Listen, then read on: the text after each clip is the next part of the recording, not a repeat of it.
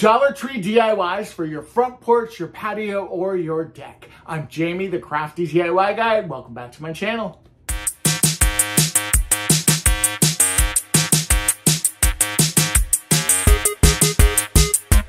All right, you guys, for this first project, we are going to be making a sign for my front porch. Now, for any of you that watched my outdoor kind of front porch renovation video that I had, I guess it was last week, several of you made fun of my little packages sign because it was definitely handmade, and that little sign has been out there forever.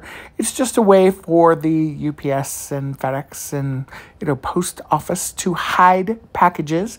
Well, I'm going to make one that is a little nicer here, and just painted up a board, added some vinyl lettering from my Cricut Joy that just says packages. This is very, very easy to do. If you don't have a cutting machine, you could certainly use paints. We are going to just add this vinyl to it. This, by the way, is the permanent vinyl from Cricut. And I did also add this arrow, kind of directing those packages to be hidden in the back, kind of by the chair behind the chair. I simply just added some twine, and this packages sign has now been updated to this one. Now, you can't see this sign from the street, so this kind of works out perfectly. This next DIY is going to be taking this Christmas tray. This was in the plus section at Dollar Tree. I actually loved the color, and I had this bulk rope that I picked up at a yard sale. So we're just going to really do a very, very quick, just kind of revamp to this tray. I'm taking my rope here, and I'm literally just going to cover the entire bottom of this with this rope. Now, you've seen this type of DIY probably before. I think I've even done several rope trays, but with this one, what's kind of cool about it is because I am using the hot glue, this could be removable if I wanted to. Now, I'm going to add a pretty decent amount of hot glue, and this is the all-purpose glue from Shore Bonder, and I am just going to continue to add a decent amount of glue every time I work my way around with that rope, because this is going to be outside. It's going to be kind of my vessel or my tray for some cocktails when I'm on the front porch. That blue color, I wanted to keep it exactly that blue color because it goes really, really well with my front porch. And I tried to kind of mark the center spot with my tray. I didn't exactly get it right, but that's okay because the way that this rope is, it's, you can kind of squeeze it in, you can kind of make it work.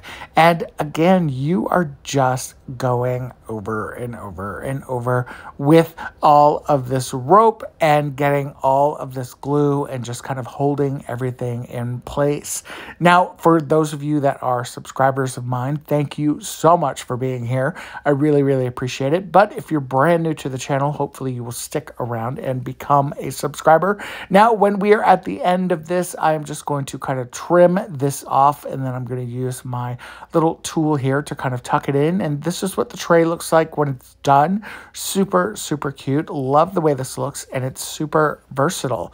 Now that I've got all of this extra rope, I thought that there would be a fun way to kind of create an accent light for the front porch as well. I have these great kind of they're not votive holders. I guess they're like bird feeders or little houses that you can get from Dollar Tree in this great light bulb shape. Now, the kind of burlap rope that's on the top here, it's fine, but the hole in the top of these is actually wide enough, and it's kind of perfect for my rope. So we are going to create a hanging kind of light with these bulbs, and you're going to see I have found something on Amazon that is absolutely incredible. Now, once we've got our kind of lids taken off there at the top of our light bulb, we're going to pull out enough of our rope, and I'm just going to grab a really long piece, and then I'm going to cut it into 3 kind of different lengths. I didn't measure this. I literally just kind of eyeballed this. I think I did one probably around, I'd say about, 10 inches, one about 8 inches, maybe one about 12 inches. And again, this is really just dependent on how long you want your light fixture to be. Now, the rope does kind of fray at the end, but if you kind of play with it a little bit, you can stick it in through the hole there, and we are going to tie a very good knot here. And you could grab a pair of pliers or something and really pull that tight if you wanted to. This does stay pretty knotted up, so that's good. And then, of course, we're just going to kind of trim off any of that excess there. So now that I've got all three of my lights all kind of corded up, I think this cording or this rope really does look kind of cool, right? Take your rope bundles, kind of tie them up. Look at these. These are solar tea lights. I grabbed these on Amazon. These will be linked in the description box below. They're about 2 inches wide by about 2.5 inches tall. And they are so perfect for this light. This is what the light looks like in my bathroom because I really wanted you guys to see the solar, and then I took it outside and hung it on the corner of my front porch. I am absolutely obsessed with this. I love the way that this looks so much. Now, whenever I think of springtime, I always think of flowers, and I love the idea of these wood slices. I also love the idea of these rub-on transfers because they're so easy to use. Now, I take my transfers and I keep them in the plastic when I trim them off. That way everything kind of stays together. Now this "You Are a Wildflower" really spoke to me, and I kind of wanted to use it on this wood round, and I kind of placed it there of where I thought it was, and then I just kind of freehand drew some wildflowers. This is art. This is not meant to be, perfection. This is kind of my interpretation of these little flowers. I'm taking each one of my colored pencils and I am just kind of doing this very easy, just kind of starbursty kind of a pattern, and I'm using a lot of different colors. Again, just kind of eyeballing this and making it nice and bright, making them different sizes, and just kind of adding them onto that wood round. The great thing about the colored pencils too is that this really does show up. Now, if you wanted to use some acrylic markers or something like that, you certainly could. Once I had a couple of flowers kind of drawn, I did go ahead and draw a few little stems, and then I'm just going back in and filling in more of my flowers. By the way, the ring that you see on my finger there, I did buy that on my trip to Mexico. I went to Puerto Vallarta and it was absolutely incredible. That ring is malachite and sterling silver, and it was really affordable, and I have had it checked out since I got home. It's definitely sterling silver and genuine malachite, so I'm super happy about that. Malachite brings a lot of luck with health and just your heart, and so I wanted to have something just to kind of remember my trip from. It's not the finger I wanted it to be on. My fingers were extremely swollen, I guess, because it did fit on my ring finger, but anyway, go ahead and take your rub-on transfer, and the great thing about these rub-on transfers is if you do something like this with the little stems, you can see that you can overlap those a little bit because this is going to be clear. So I'm taking the end of my tool here. This is kind of a Cricut tool, and they have a version of this tool at Dollar Tree as well, and that kind of harder end of it works really good for this rub-on transfer. And I am just taking my time and really doing this hard. Now my footage here is kind of sped up, so it looks like I'm going really fast with it, but I promise you I'm not. And I again am just wanting to make sure that this is staying in place, and once I do kind of feel like this has got a good adhesion, is that the right word? Then I'm going to go ahead and just kind of peel this off. And the great thing about this is if you do peel this off slowly, if you see any areas like my little R there that were not fully kind of engaged or stuck down, you can just kind of go back over. And this is how simple and how beautiful and how easy this is. I love this so much, so easy. Anytime I'm doing any kind of summer entertaining with these great dish sets from Dollar Tree, I always like to grab a couple of extra plates. That way I can create a tiered tray of some kind, and we're going to be doing that. I'm going to take this acrylic kind of chalk paint that I have from Folk Art in this great navy blue, and we are going to paint this candlestick from Dollar Tree. Now, the great thing about using the chalk paint is that it does stick to just about anything. We're going to clear these plates, get those kind of out of the way. I think I have my ring on. Yep, we're going to take that off so I don't get any paint on that. I love this so much. And I am just going to paint up this candlestick. Now, I am just using a sponge brush from Dollar Tree, and I always just kind of grab whatever's kind of in the lid, especially for these small kind of paint projects. And we're going to do a couple of coats on this, and some of the multiple coats are really just because of the way I'm holding it. You know, I don't want to get paint all over my fingers, although you see I do end up doing that. And we are just going to kind of continue to dab this sponge brush all around, and it creates a really cool texture. It almost looks like sand, which I think is really cool. And after this is completely covered and dried, then I'm going to use just good old hot glue for this. Now, the hot glue is kind of meant to be temporary, because the great thing about hot glue is that when I'm done using this, I can just kind of reactivate that hot glue with my glue gun and with not with my glue gun, with my heat gun. And we can take all of that glue off of there, and that means I can use those plates for something else if I want to. I can use that candlestick for something else if I want to. Now, if you wanted this to be kind of a permanent part of your kind of seashell shore living collection from Dollar Tree, then use a E6000 or super glue or something like that, and you'll have the cutest little tiered tray for all of your summer entertaining. I really love the way this looks. Such a classic Dollar Tree DIY. Now, this next DIY is so cute. I was so excited. These square vases, these kind of rocks, these shells, and these tea lights, and of course these stencils. Have you seen these self-adhesive stencils? Go ahead and you can cut yours off, or you can just peel them off. I found out afterwards that I didn't have to cut them apart, although for storage I do think that was probably a good idea. It peels off just like a sticker, and you just take this and place it down on your squared vase, and I have to tell you, these are really good.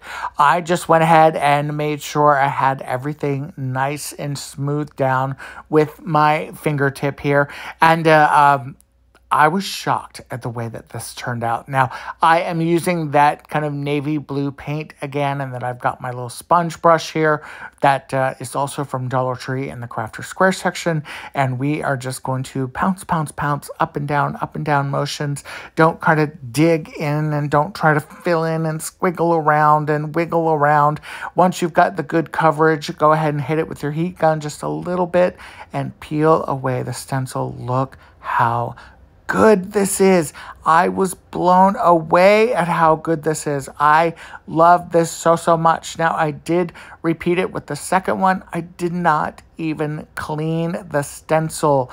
I took the stencil and just laid it right back onto that other vase here, and I did kind of smooth it down with my fingers. I did get a little paint on my fingers, but you know, when you're doing DIYs, that's going to happen. And then I just repeated the process with those sponge brushes again. Same exact motion. If you wanted to mix it up, use a couple different colors or something like that, you certainly could. Now, after those were dry, I did add a little bit of my kind of blue rocks down in the bottom here. I did put my kind of lighthouse up a little bit higher. That way that rock could kind of serve as almost like quote unquote sand. And then these tea lights that I got from Dollar Tree in this 2-pack, I love these because they kind of look like candles. Now, I did add these into my vases, and then I remembered, whoopsie, I have these kind of seashells that I have to do. So I took my scissors here and I was trying to kind of grab those candles out of there. And I was thinking, okay, what do I do now?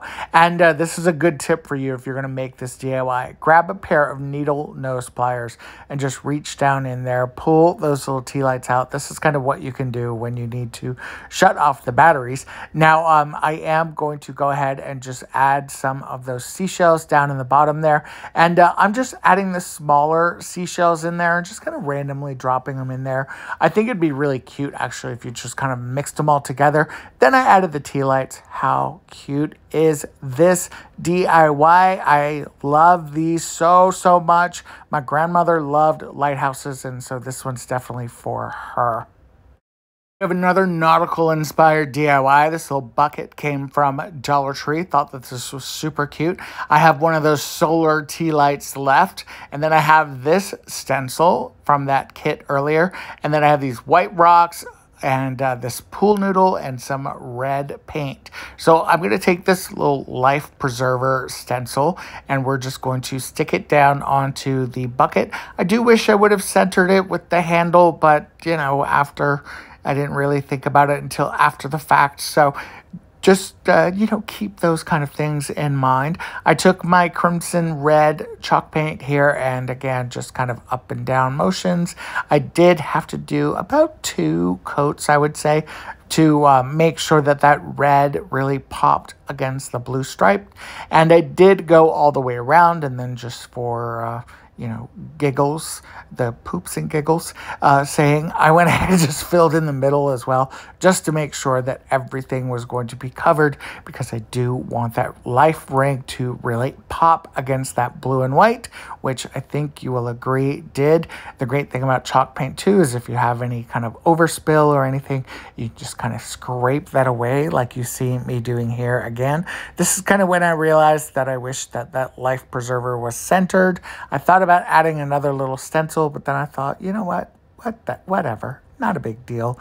I took my piece of pool noodle here and just kind of glued that down in the bottom there, because that's going to serve as a base for our candle, and it's going to kind of take up some of the room because all of those rocks are going to be used in this. Now, just for placement of anything, I did add that kind of candlestick down there, and then you'll see that I remove it. I go ahead and add the bulk of the rocks and just kind of make sure I've got a little bit of a clearing here, or at least a semi-flat surface. That way I can put my little battery operated, or not battery operated, that's a solar tea light that I picked up on Amazon. Again, they are going to be linked in the description box below. And then I'm going to add my light back there, but then I'm going to take these rocks and I'm going to kind of fill it in around the little tea light. That way it looks like it's buried in the sand. Now, other than of course keeping that solar panel revealed at the top, I still think this is super cute. This is what it looks like when the lights are turned off inside my house, nice and bright. I love this so much. I think it's just adorable. All right, guys, so let me know in the comments below which projects were your favorite. I think the lighthouse candle holders and the light bulb kind of outdoor light fixture is by far my favorite. I can see myself having those DIYs in my home for a long time. If you're one of my long-term subscribers, thank you guys so much for being here. I truly appreciate you. And of course, if you are brand new to the channel, hopefully you will stick around and become a subscriber as well. Until next time, I'll have another kind of part 2 of these outdoor DIYs for you coming very soon. All right, guys, take care. Bye-bye.